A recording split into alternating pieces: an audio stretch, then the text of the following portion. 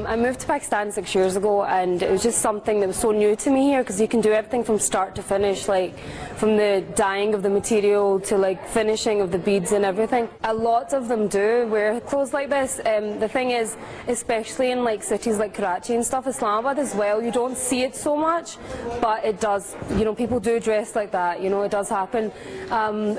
At parties, you know, if you attend parties here, people are dressed in, you know, halter necks and stuff. It's the norm now. It's become, you know, the norm. It's a lot of fun. I enjoyed it, because I don't usually wear slinky dresses as is, but, you know, it was quite an experience, really. Me and my friends, we play dress up all the time, where, you know, we wear knee-length dresses or whatever, one-shoulder dresses, all of that. That's fine. It's not an issue. But obviously we can't walk around the streets like that, clearly. Yeah.